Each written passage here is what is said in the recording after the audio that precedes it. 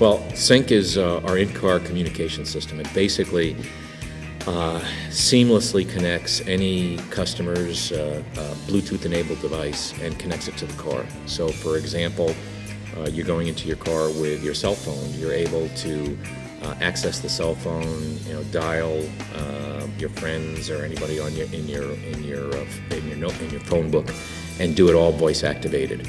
So you never have to touch the phone in your pocket.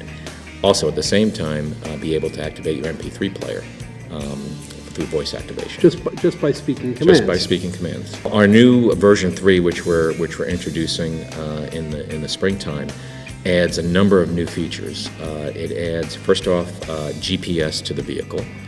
And secondly, what it does, it allows you to access what we call turn-by-turn directions, online sports and weather information, all through your handheld device. So we're using the Sync system as the portal through your handheld device to that type of information. Right now, the current price for our Sync system is $395, so it's a very good value to customers.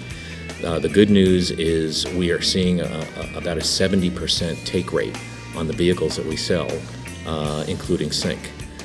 We do offer Sync standard on our Lincoln models, and we offer Sync standard on our high series Ford models because we sell vehicles either SE, SEL, or limited versions, so the high version it's standard, and then we offer it optional on the other two. But it's a very high take rate, and customers are seeing the value of this. We offer them right now on about 12 vehicles, and we should have them throughout our vehicle lineup within the next year.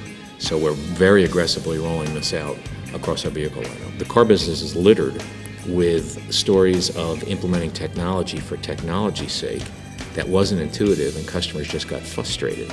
So our approach at Ford is when we implement technology into the vehicle, it has to be, first off, a benefit to the customer, and secondly, the customer has to view it as very intuitive to use and not being a rocket scientist to figure out how to use it and get frustrated.